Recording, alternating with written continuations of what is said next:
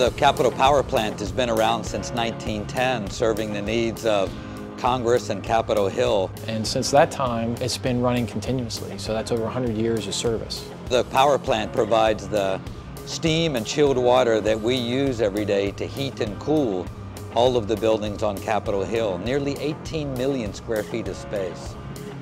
Our mission is continuous service and to always be here for the United States Congress to do their job. And we're actually very rarely seen, but what we do is experienced by everyone on the Hill. Electricity, chilled water, steam production. If we do our jobs right, everything we do is hidden and no one notices that we are or aren't there. They just notice that they're comfortable and their work environment is safe.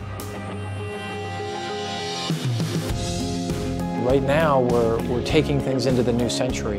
Cogeneration is the next advancement for the Capitol Power Plant. It's also called combined heat and power. There's a lot of benefits from cogeneration. And it's going to spearhead us into our next century of service. Cogeneration meaning produces two sources of energy, steam and power. What we're installing is based on a combustion turbine, and what it does is it burns natural gas and it turns a generator.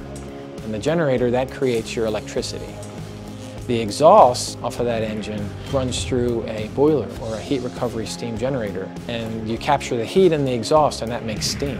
And so what you're doing is you're burning gas once and you're getting electricity and steam from the same process. So the efficiency of your plant will probably be twice the efficiency of the regional electric grid. The Department of Energy, the Environmental Protection Agency, all support combined heat and power. And greenhouse gas emissions are reduced when you deploy combined heat and power. This is a great time to be at the Capitol Power Plant. We're going to be seen as a leader, and that's exciting.